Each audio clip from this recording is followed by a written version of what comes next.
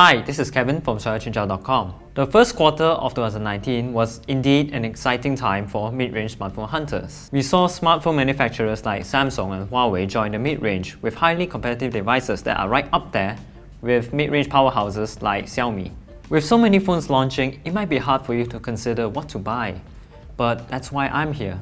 I'm here to break down these phones for you so you can select what is right for you and what's not. I'll be breaking down the budget guide into 4 categories, each with its specific purposes. If you want to skip into a particular category that you're interested in, you can always refer to the timestamp in the video description. We'll only be looking at some of the newer devices that were released in the past quarter. This is not to say that the Pocophone F1 and the Zenfone Max Pro M2 are not good devices, but we're here to focus on the newer devices that have appeared in the market.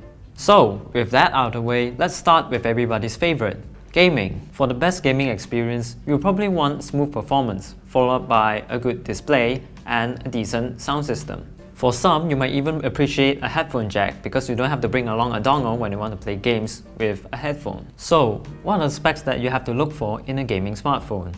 I would say a good CPU, a decent GPU, good battery life, and probably a good looking display. Based on this, I would recommend the Samsung Galaxy A50. I chose this as my go-to gaming phone because it provides decent specs for its price. Starting with its display, it uses a Super AMOLED panel rather than an LCD, which provides great contrast. In its core, it's powered by Samsung's very own Exynos 9610 processor that's mated to 6GB of RAM and 128GB of internal storage. But if you want more, you can always add a micro SD card. In the battery department, it is powered by a 4000 mAh battery cell, which is pretty big. And what's more, the headphone jack is there, which is good news. So, the Samsung Galaxy A50 is offered at 1,199 ringgit, which is a pretty good deal considering the specs offered. For productivity, you'll probably want a smooth and snappy smartphone that you can work with and a durable battery cell that lasts you for an entire day. And for that, I would recommend phones like the Redmi Note 7 and once again, the Samsung Galaxy A50. Both of these devices get pretty good processors, which the A50 has the Exynos 9610 processor and the Redmi Note 7 has the Snapdragon 660 processor. What's more, the Samsung Galaxy A50 comes with 6GB of RAM and 128GB of internal storage, while the top spec Redmi Note 7 comes with 4GB of RAM and 128GB of internal storage. If you feel that the 2GB difference in terms of RAM is important for you, do consider the A50. But do take note that the Samsung Galaxy A50 is priced at 1,199 ringgit, while the top spec Redmi Note 7 is priced at 949 ringgit. If you're on a tight budget, the Redmi Note 7 will do just fine. In this segment, I'd like to mention about the Samsung Galaxy M20. Although the M20 only comes with 4GB of RAM and 64GB of internal storage with its Exynos 7904 processor, it comes with a 5000 mAh battery, which is really big. What's more, the M20 is only priced at 799 ringgit, which is much more affordable than the A50. For photography, you shouldn't expect flagship level performance, but there are some decent mid-range devices that pack good cameras, such as the Vivo V15 or the Oppo F11 Pro. As Oppo and Vivo are famous for their selfie cameras, the V15 and the Oppo F11 Pro are no exception. For the V15, it comes with a 32MP pop-up selfie camera, while the Oppo F11 Pro comes with a 60MP pop-up selfie camera. On the rear, the Vivo V15 gets a 12MP main camera, an 8MP ultra-wide-angle lens, and a 5MP depth sensor. Although it doesn't get the 48MP main camera like the V15 Pro does, it is still a worthy contender in the mid-range market.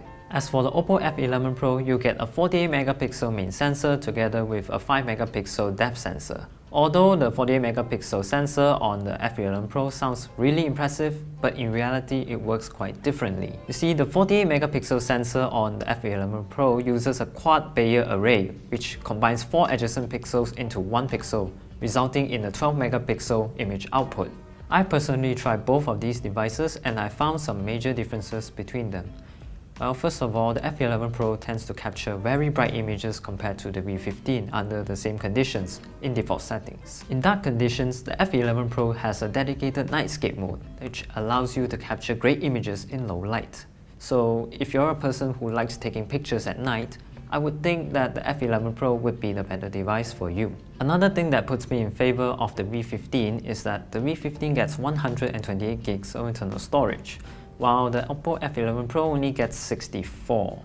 which is rather disappointing given the fact that the F11 Pro is priced at $1,299 and the V15 is only priced at $1,399, which is only 100 ringgit difference. If you really want the extra storage, the V15 is the better choice.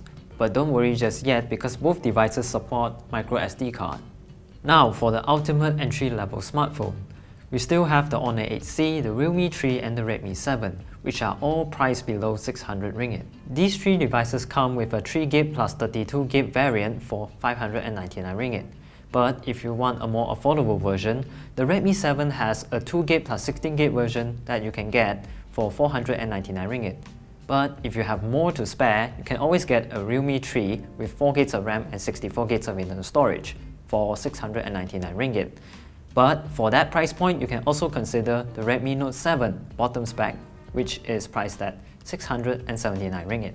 As for the camera, all three of these devices have similar characteristics, with a dual camera setup and a 2MP depth sensor.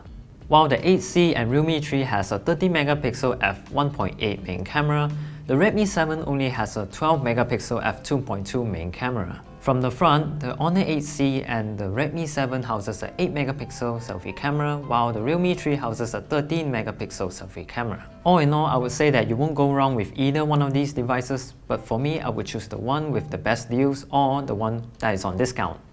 Overall, the budget and mid-range smartphones that have came out in the past quarter were pretty decent. But if I were to choose one, I would choose the Samsung Galaxy A50. The Samsung Galaxy A50 itself offers a complete package, which it has decent RAM, decent storage, a good camera, decent battery life, and all of that for 1,199 ringgit. However, if that's out of your budget and you want something around 1,000 ringgit or less, you can consider the Redmi Note 7. The Redmi Note 7 comes with 3 spec variants. The lower spec variant comes with 3GB of RAM and 32GB of internal storage, is priced at 679 ringgit. The middle spec one comes with 4GB of RAM and 64GB of internal storage, is priced at 799 ringgit. While the top spec variant with 4GB of RAM and 128GB of internal storage is priced at 949 ringgit. The 4GB plus 64GB variant, which is quite similar to what you can see from the Samsung Galaxy A30 and the Samsung Galaxy M20, is actually priced the same, 799. But if I was given a choice, I would choose the Redmi Note 7 over the Samsung Galaxy A30 and M20, simply because the Snapdragon 660 processor in the Redmi Note 7 outclasses the Exynos 7904 processor which you can find in the Samsung Galaxy A30 and M20. So these are the devices that I would get personally. So do you have other devices in mind? Do let us know in the comments down below. Thank you for watching. If you like this video, give it a thumbs up, like us on Facebook, subscribe to our YouTube channel and hit the notification bell icon so that you'll be informed whenever we post a new video. Do check out our latest video here and another random video here. Alright, I'll see you in the next one. Bye!